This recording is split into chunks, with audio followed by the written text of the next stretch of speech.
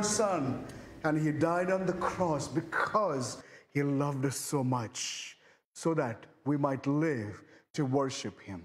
Oh Lord Jesus, we thank you for restoring our broken relationship with our Heavenly Father once again through the death that you have endured and the life that you rose from the grave to give all of us to all those who believe in you. So we give you praise. We honor you, Lord, in Jesus' name. Amen. Amen. Before you sit down, just turn to somebody, greet them in the name of the Lord, and let them know how happy you are to see them. Thank you, worship team. Hallelujah. Amen, Lord. Praise you, Father.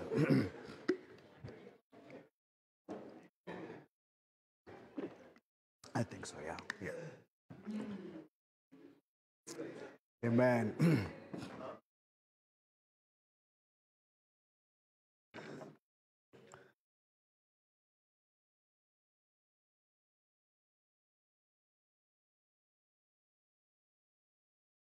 All righty. Well, good. As you're settling down, I know many of you are aware today is Father's Day, right? You know, we need to have some little light stuff going on before we get into the serious stuff. I have a few things that I'd like to share on a lighter note. It's about new and improved. New and improved. The little girl was sitting in her father's lap as he read her a goodnight story. From time to time, she would take her eyes off the book and reach up to touch his wrinkled cheek. By and by, she was alternately stroking her own cheeks and then his again. So finally she spoke, "Daddy, did God make you?" "Yes, sweetheart," he answered.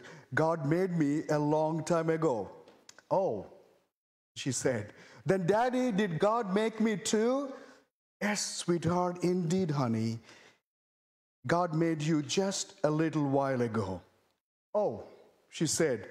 Feeling their respective faces again, she observed, "God is getting better at it now, isn't he?" Who is the real boss? Well, 5 sons had these questions to their father, and they asked, "Who is most obedient?" Father replied, "The obedient one doesn't ever talk back to mother." And one of his 5 sons quickly replied, "Okay, Dad, you are the most obedient then." Well, what's the difference between a Mother's Day and a Father's Day?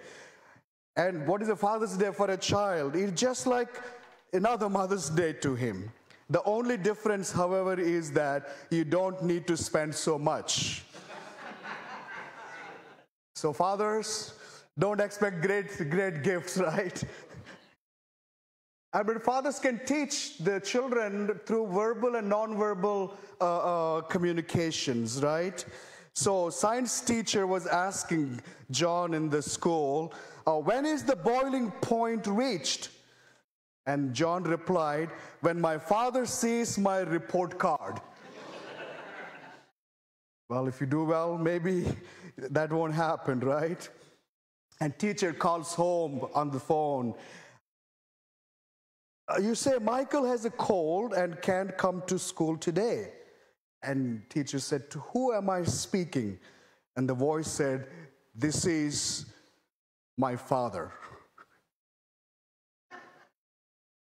Well, children sometimes don't know how to lie. Well, you know, so looking at some of these things, we kind of see how the importance of the fathers, and in a light-hearted way, we think about. But fathers are very, very important, you know, in the lives of the family. That's how, in the children in particular, God has an order when He creating the world, the families. He created male and female. The Bible says, a mother and father both are necessary required in the family for children to grow healthy. It is not two mothers raising families or not two fathers raising families. That is not the order. That's not what God intended. And also God is not intended for our single dads or single moms to be raising families. But that's how it has been.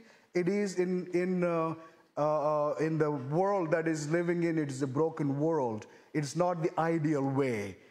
But the ideal way is that in a healthy family, in the families where God would have fathers and mothers working together, raising children. And when that is broken, some of the things that are the result of that we see in these statistics. For example, it says almost 9 out of 10 adolescents ages 15 to 17 living with their biological married parents reported to be in excellent or very good health, compared to less than 8 of 10 of those living with a single parent.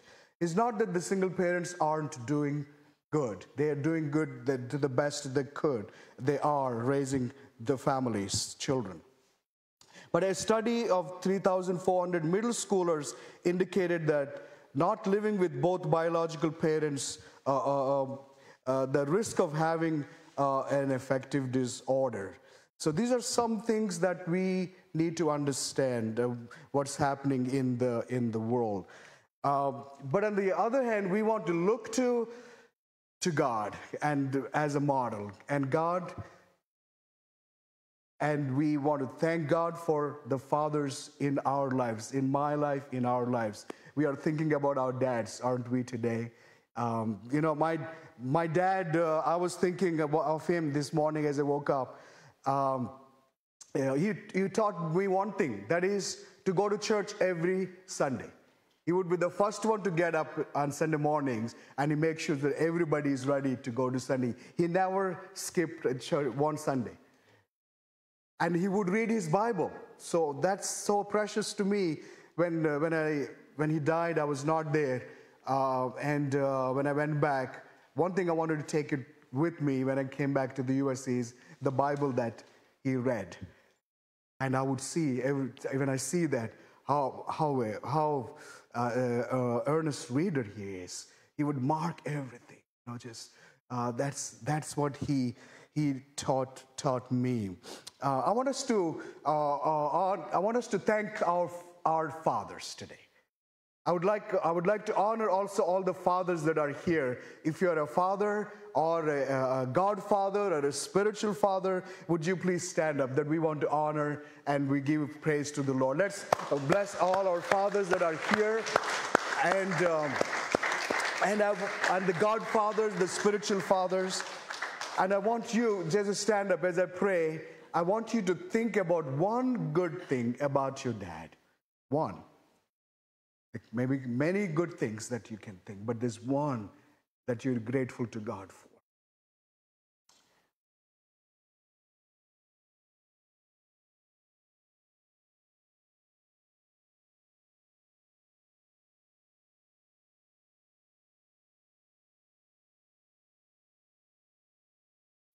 Father, I want to thank you for my dad who raised a family of 5, my 3 sisters and my brother and I.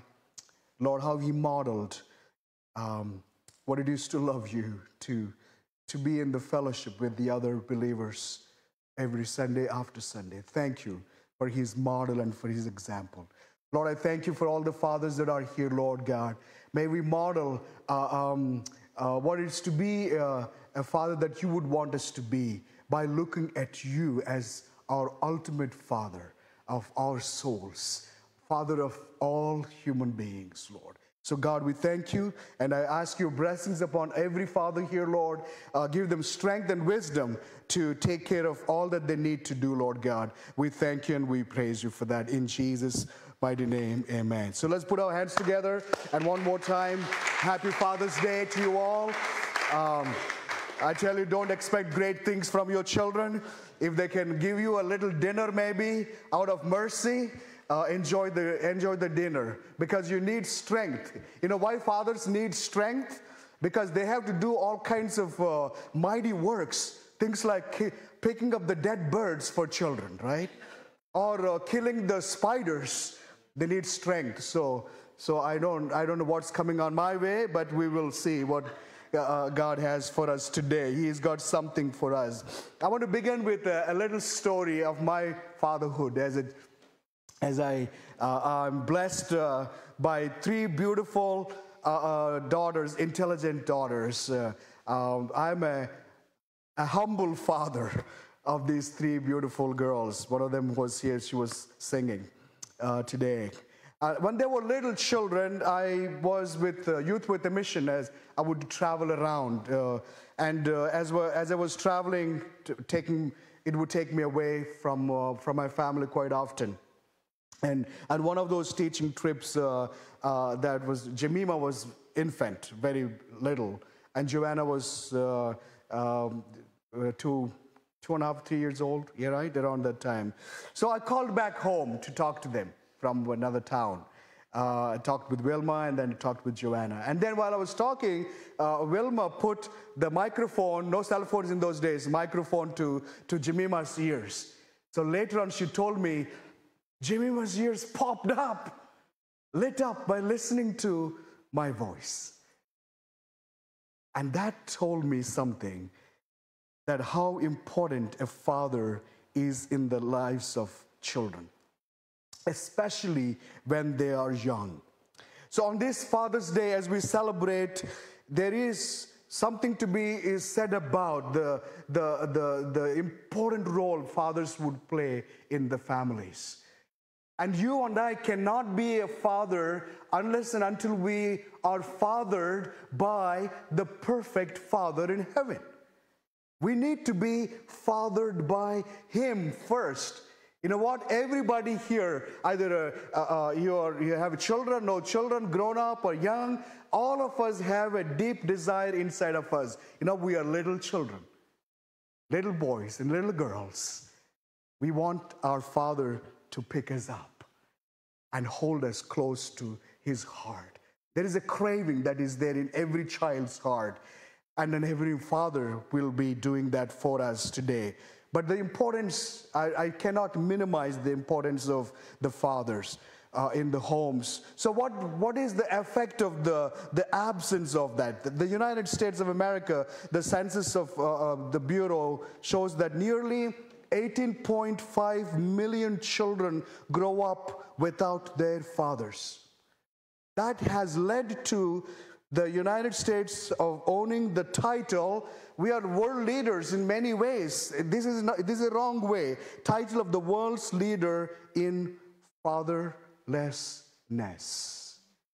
How could we counter that? How could we reverse that data? By being the father, if you are, but the father that God would want you to be. Or for the men, I appeal that you could be a spiritual father. You may not have your own children, but you could be a spiritual father for many. As Paul would say, you have many teachers, but you have only one, me as your spiritual father. So you could be a spiritual father as you go on. For our study today, from the book that Gospel we read, I was reading another book, which I was so blessed by this teaching on the Father Heart of God by Floyd McClellan. He used to be the leader of Youth with a Mission. He would be a tall guy, 6 foot plus, you know, he very tall, lived in Amsterdam and in Afghanistan, Kabul, ministered, and he's a big man, big heart, and I tell you, he would reveal the Father Heart of God through his teachings. And this one he would say in his book: most people do not know God as a loving Father. They do not consider Him someone to love and trust, worthy of their absolute loyalty and commitment. Whether a person is a Christian or not, at one time or another, everyone seriously thinks about who God is and what He is like. Many people long to know God personally, but imagine him as a remote, impersonal being who cannot be known. Others yearn for a relationship with him, but cling to the misconception that he sits in heaven wearing a black suit and twisting his long gray beard as he glares down, seeking to judge anyone who dares smile on a Sunday.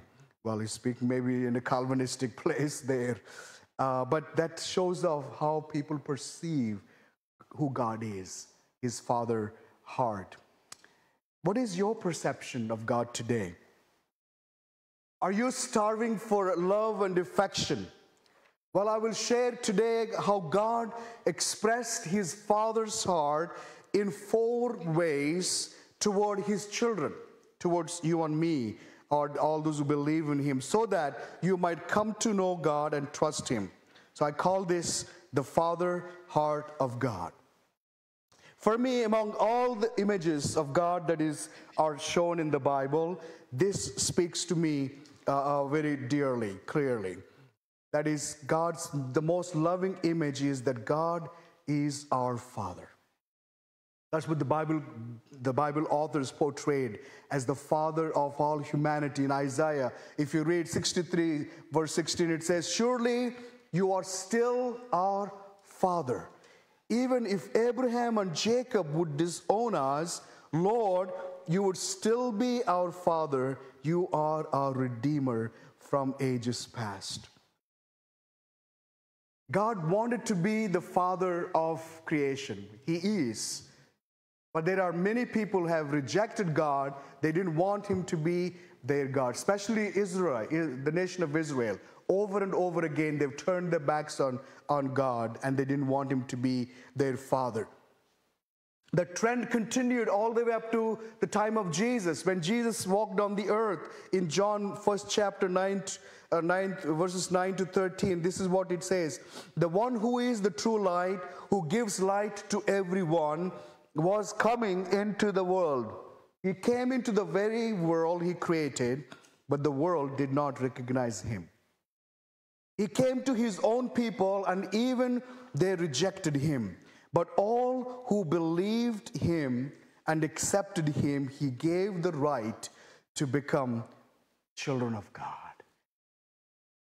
And they are reborn not with a physical birth resulting from human passion or plan, but a birth that comes from God." So when we believe in Jesus, when you and I believe in Jesus, we become the children of God. Isn't that a wonderful thing to know, that you are a child of God? If you believe in Jesus, turn to somebody and say, "You are a child of God.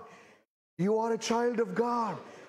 And he has given the right to become the children of God. That's what it says here. And Jesus himself called God my Father. Amen. If you see that many times, he says, "My Father and I are one." They're not two different ones, but God, Father, and Jesus are the one. And then he showed us how God's Father heart is like through many of his teachings. And one of the things that today we see is a parable. Actually, this is a parable connected to a chain of parables of 3. So we are picking up the 3rd parable here from that chain, and let's see what we can learn. There are 4 principles we can learn here. Verses 11 to 12, Luke 15th chapter, verses 11 to 12. Jesus told them this story. "A man had 2 sons. The younger son told his father, 'I want my share of your estate now before you die.' So his father agreed to divide his wealth between his sons." Looks like the father here seemed to be doing very well. He's got an estate going on. A lot of resources, a lot of wealth was there in that. So very wealthy person. And his 2 children, and he wanted to give them anyway, divide his estate to both of them equally. And here, this father in the story, as we unfold, he represents the Heavenly Father. How so? This is the first attitude, first nature of what father is like. He says, a father who gives generously to his children. He's reflecting the generosity of God's father heart here. And the same way, God, our Father, is a generous God, big and generous God. And He's got so much to give to us. How do we see that here in the scripture? For example, 1 John 3rd chapter verse 1, it says, every good and perfect gift comes from our Father. Amen. Comes from Him.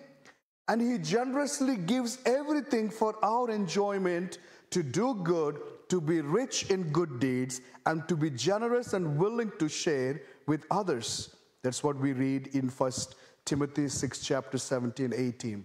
So our Father in heaven is not a stingy Father like maybe some of our earthly fathers. He is very generous. Think about all this generous, the nature that around us, the bounty of this beautiful creation of His. Whatever God does, He is generous in His giving, in His doing. And that's what we need to understand. The first and foremost, the prodigal son's father, he gave that estate without any question. And it says that God is showing His heart as generous to His children. And what else we read here? First, verse 13. And a few days later, this younger son packed all his belongings and moved to a distant, and there he wasted all his money in wild living. What a waste of resources. He could have at least put the money in a bank or something to get more interest. But he was wasting his resources away. So what was the father of prodigal son doing at that time? It says he was patiently waiting. So God's father heart is not only generous, but it is also expressed towards us in patience. He's waiting patiently for all his prodigal sons and daughters to come back home, to return to Him. If the father in the story represents God of heaven as a generous and patient God, who does the prodigal son represent, you think, in the story? Represents us, prodigal sons and daughters, all of us, all of those who move away from God. In pursuit of what? They move away from God in search of pleasures, in search of comforts, in search of enjoyment. And they waste all those good resources that they have been given. They squander that. What are the resources that they have been given? Money, and God gives them intelligence. They squander that. God gives them physical health. They waste that physical energy on what? Things that do not truly satisfy them. That's what happened to the prodigal son. He wasted all of his money. Finally, where did he end up? He ended up in a pigsty.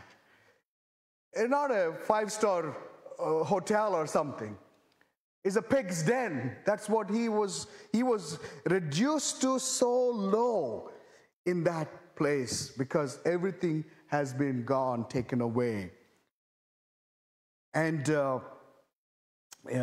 he was, while he was in that particular situation, away from home and from the father, I wondered, what did the father of prodigal son do?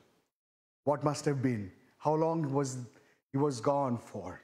And what was he doing around that time? And but the records doesn't show us.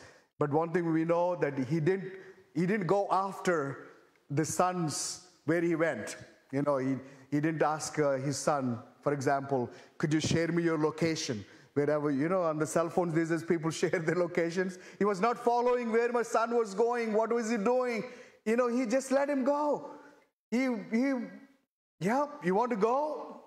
Well, I don't want to hold you back. This is the money, just is gone. Sometimes we need to have that attitude of letting our children go out into the world to explore. And all along, while they're out there, it is not reckless, it's irresponsible for you to do that. All along, what you're doing is you are waiting at home patiently, praying for that child's well-being. Amen? That child's protection. Because you cannot always be there to protect your children. Amen? You're not always present like God who is. God is present, omnipresent, everywhere at all times. So what we do is, God, I want to bring my daughter into your hands. I want to entrust my child into your hands, my son, my girls to you, Lord. You are the protector. And God is the one who ultimately can protect our children. So we need to see that a model here, a posture that the prodigal son's father has taken. And the same posture that God is taking towards all of us. What is he doing now? Let's turn with Isaiah. In Isaiah 65th chapter, verse 2, it says, our heavenly Father opens his arms to his rebellious children, it says, all day long. Amen? Think of God. God is stretching his hands towards every prodigal son, every prodigal daughter to come back to him. It's a daily routine. His arms are open wide for you to run back to him, to run towards him. So our God is a generous God. Our God is patiently waiting for his prodigal sons and daughters to come back. And now what happens when we come back? Or let me ask this question. When do we want to come back? Some of our children, they want to come back home, right, Cyril? When you're not able to pay, so you don't have money at home, you're not able to pay gas for your car you're driving. Or, when you're running out of little cash, they say, well, maybe I should go back home. Well, those are the times we want to return home. Or maybe for some other thing, that maybe you're missing your mom's delicious food, the horrible hotel food, or the hostel is not giving great food, so you want to go back home. Or you're missing. So those are the moments that you want to return home. But you know what? In spiritual sense, that's how it happens to you and me and everyone who's away from God. You're missing on something. You're longing for something. You're lacking something. And whatever you think you have, there is still a lack. That lack is not met by any and everything outside. Like here, prodigal son, he went away. When he was home, he was good. Everything was going well. Lots of servants. He wants some food. All he would say, hey, get me some hamburgers, whatever. It's there. The food is there. Servants are out there to wait. Of course, in those Eastern contexts I'm talking about. And everything was going well for him. Comfort, protection, security, and he could do anything. He could have anything to his heart's content. But soon after leaving home, all the money was gone. All the money was spent. And in doing what? Wild parties, it says. Oh, I tell you, wild parties can consume all your money so quickly. Let me warn you. And the friends will be so nice to you when you're out there, as long as you have some cash with you, some money on you. They're there. They're like the flies that come around over sweet solution or sugar. As long as the sugar is there, the flies come. And when the sugar dries up, what happens? The flies will fly away. So does with your friends, those who are out there wanting to give you all kinds of suggestions, they would leave. So that's what happened to him. he left with nothing. His life became a struggle. Out of starvation, he said he will go and get a job somewhere, maybe in some place, and no one was going to give him any job. And finally, he hired himself to a man who sent him to the field to take care of the pigs.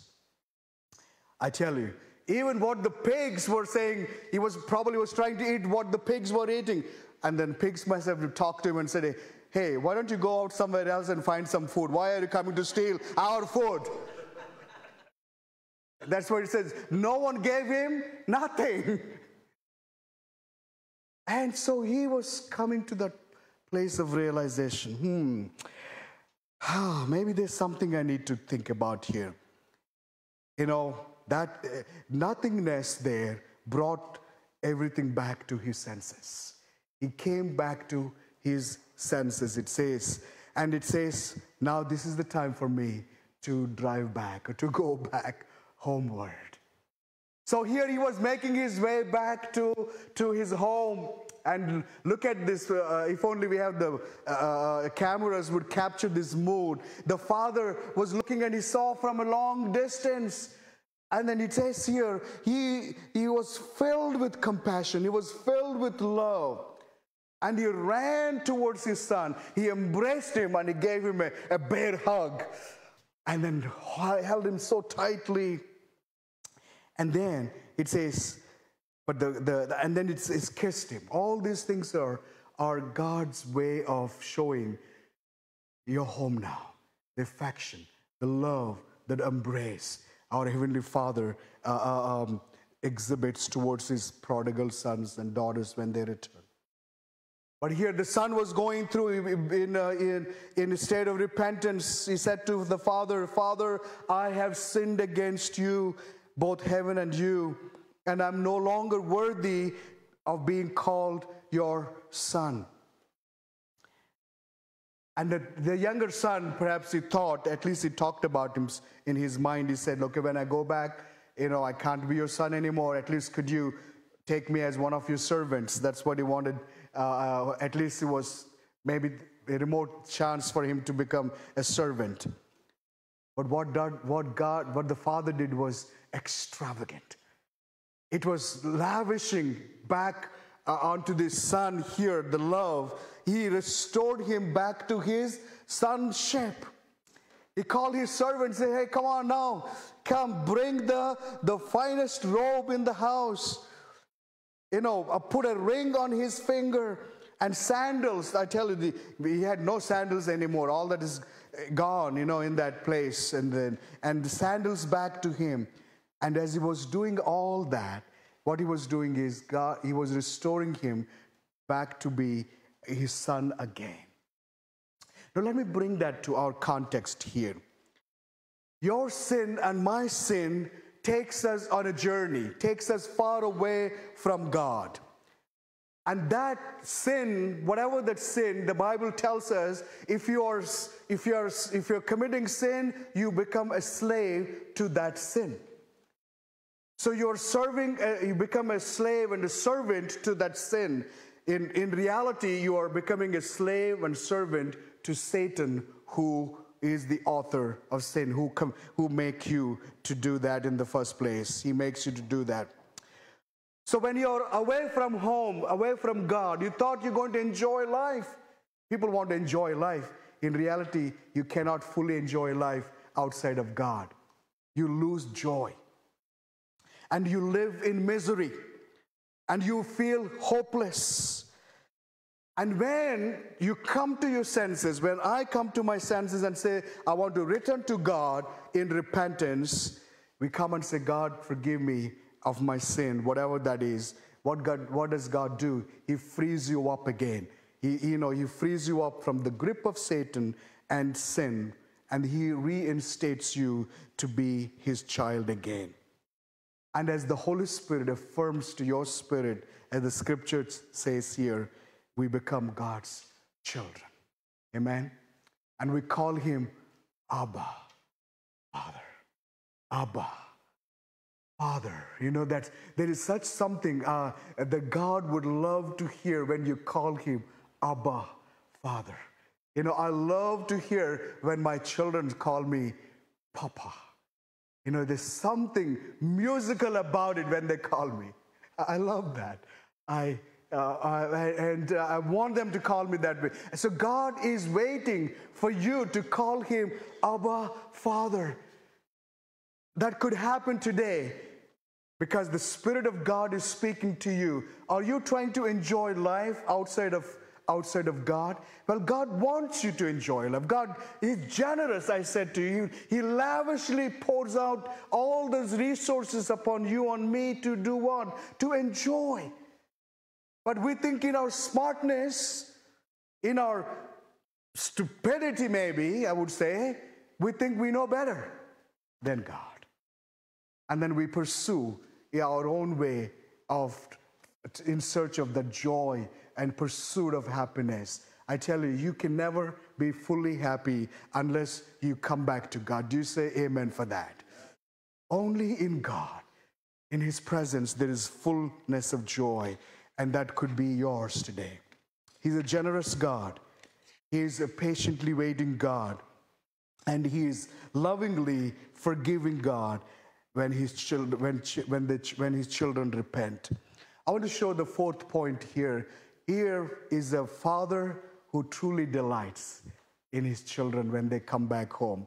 I tell you, whenever I went back home, my father would always be very happy to go out and get some great foods from the market, you know, and say, yeah, you know, my son is coming home, just let's cook some great food and all that. There's something the parents feel delightful when their children are at home. You know, when I'm happy when my children are at home. You ask them, you know, I'd love to make some delicious breakfasts in the morning. My Saturday ritual is to make some lovely breakfast. I say, would you stay for breakfast? There's something God delights when his children, especially the prodigal ones, return to home. Our God is generous.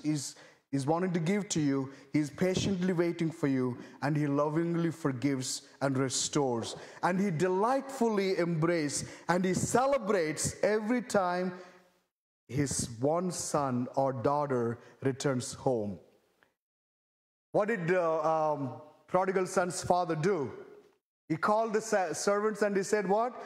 Get the leanest, the weakest lamb and slaughter it. What did he say? He said, get the fattened one. He said, we've been fattening it. It says. It means from the time prodigal son left, maybe he was feeding that extra feed to this particular calf so that it gets fattened up. Maybe he was already thinking one day, my son might come back and I want to get that ready. He says, we have been fattening this particular thing. So that tells me God is preparing something for us when we return. What is that preparation? That is nothing but his own very presence. When we come back home, we're getting into his delightful presence that we will talk about in heaven. So prodigal son comes back and then he says, you bring this fattened calf and slaughter it. There's going to be a great feast. And what he did afterwards is something that applies to all of us. He pronounced these words.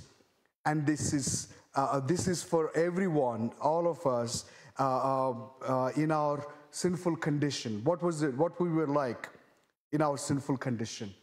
This is how we are. He said, we must celebrate with a feast, for this son of mine was dead. He was dead.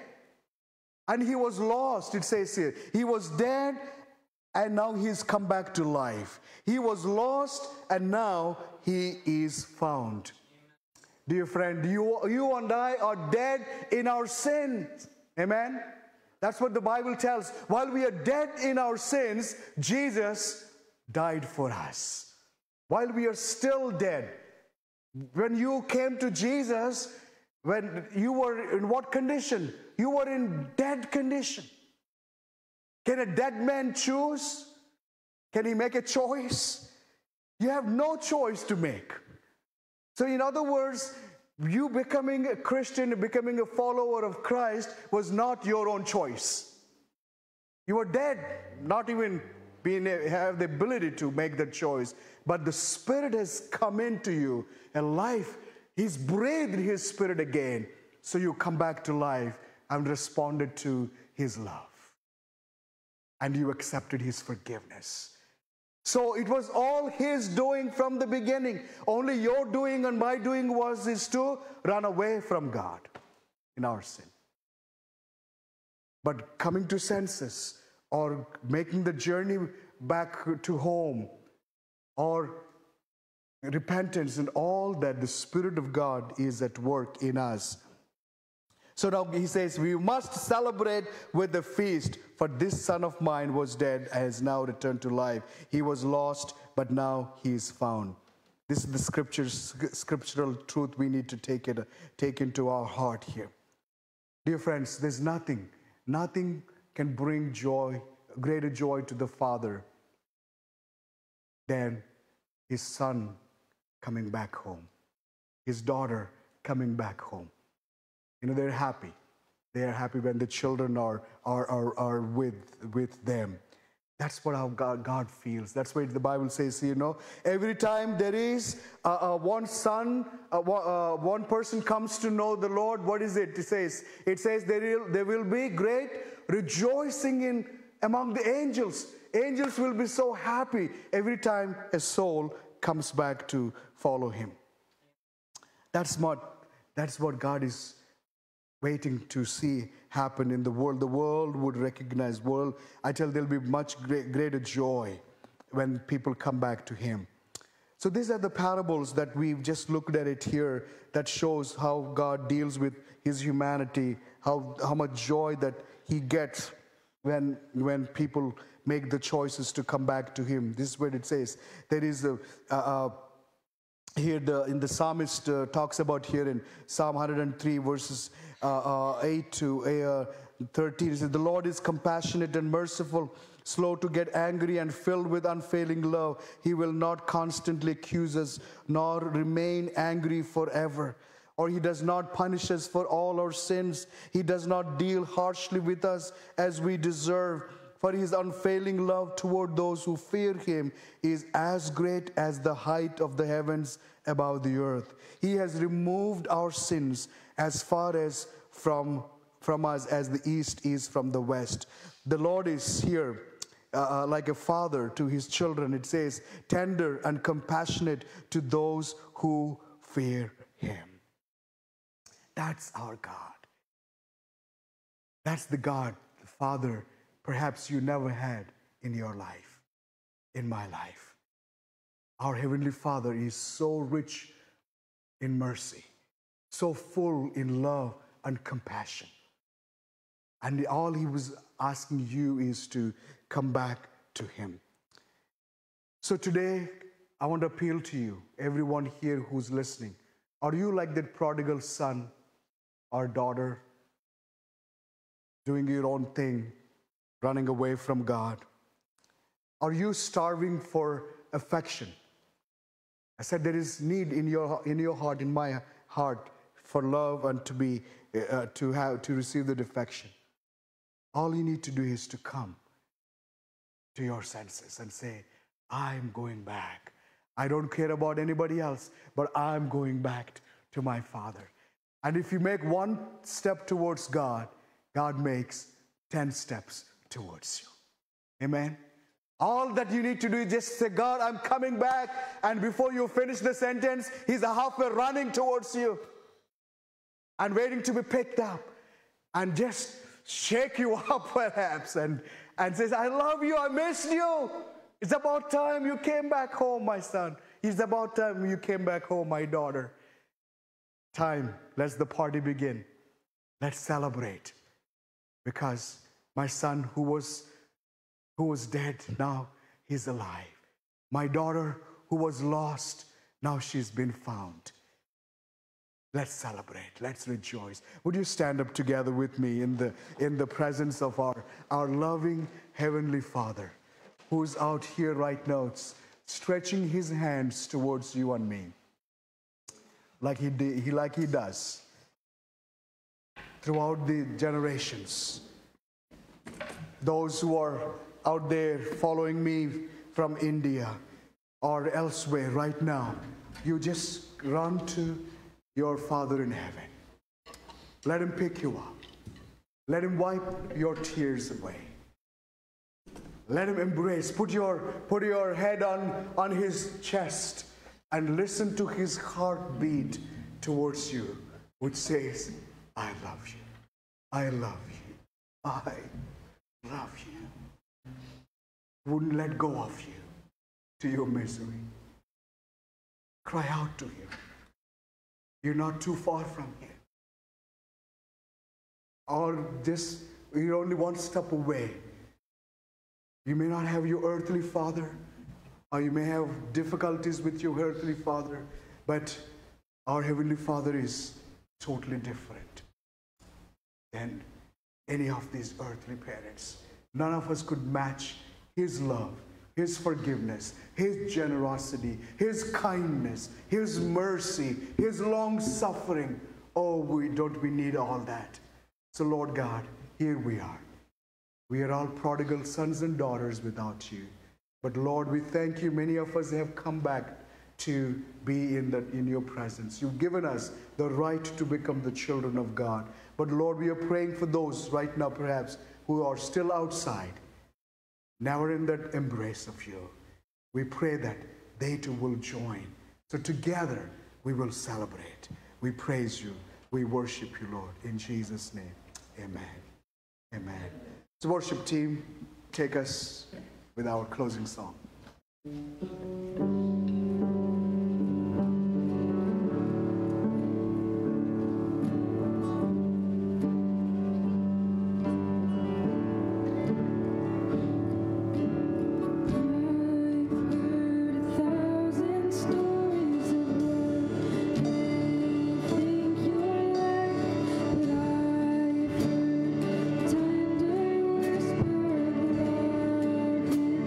Dead and night and